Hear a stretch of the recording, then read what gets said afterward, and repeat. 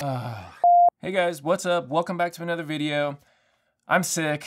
I have no energy. I wasn't even planning to make a video today, but I have this stupid pimple and I thought that I could turn my misfortune into your gain. So I'm gonna make a short video and show you all how to remove a blemish or a pimple using Davinci Resolve. So let's get into it. All right, so I just recorded a short 10-second clip for us to do this little exercise.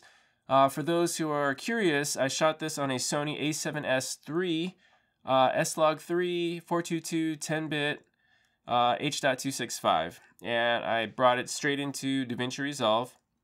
I'm using Davinci Resolve Studio 18.5, but I'm 99% sure that all of the tools I'm going to show you today are also available in the free version of Resolve. So everyone should be able to do this.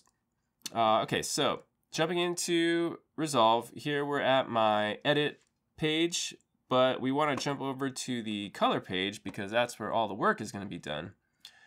The first thing I'm going to do is I'm going to drop a LUT on here just because it makes things easier to see and more saturation.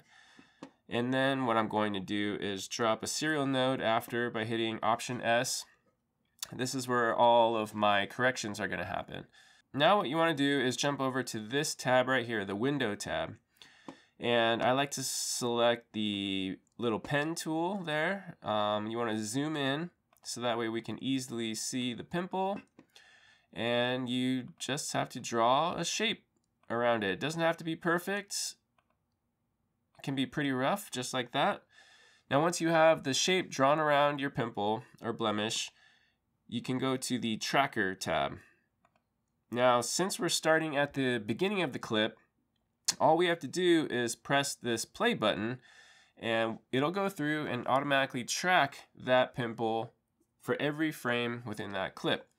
Notice that I have pan, tilt, zoom, rotate, and 3D checked. That's because I want the object to be tracked no matter what kind of movement I'm making in the clip. Also notice that I have clip selected and not frame because I don't want to go frame by frame. I want this to track the entire clip. All right, so now I'm just going to zoom out a little bit so you guys can see what's going on a little better, and then I'm going to hit play. Now sometimes this happens, it'll stop tracking because it thinks it lost whatever item it was trying to track, but as we can see right here, it's still right on top of the pimple. So in that kind of scenario, it's fine just to hit play again,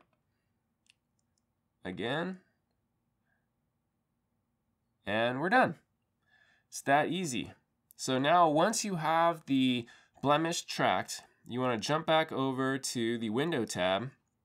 So now this is where we want to drag that shape that you drew over a piece of skin that you want to use to mask the pimple. So keep in mind that you want it to be similar tone of skin and you want it to be similar luminance, right? So you don't want to drag this all the way over to, here. You want to drag it somewhere really close so that way it's as close as it can be. So I'm going to go somewhere right around there. This should be fine for this tutorial. Now what we want to do is jump over to this tab right here called sizing. And you want to make sure that you have this icon selected right here, node sizing. Now all you have to do, and watch this, we just pan over and you can see this little chunk of skin moving around. Now all you have to do is put it right on top of the pimple. That's placing it, and it already looks better, but it does look odd, right? So we need to smooth it out a bit. So I'm going to come back over to the window tab, and I'm going to feather it a little bit by giving it a little more outside right here. You can see that right there.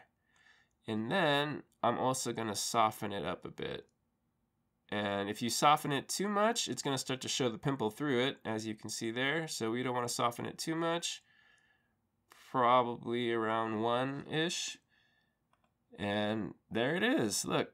So before, after. Before, after. All right. So check it out. Perfectly tracks. Super easy. You don't have to go frame by frame.